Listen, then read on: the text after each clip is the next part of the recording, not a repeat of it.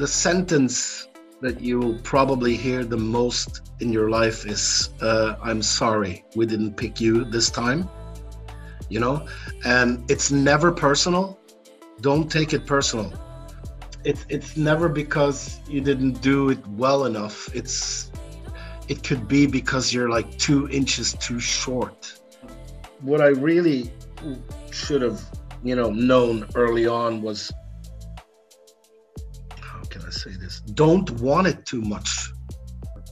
If you go into the audition room or you do a self-tape and I really, really, really want this, I need this job, I really need it, then you're kind of putting restraints on yourself.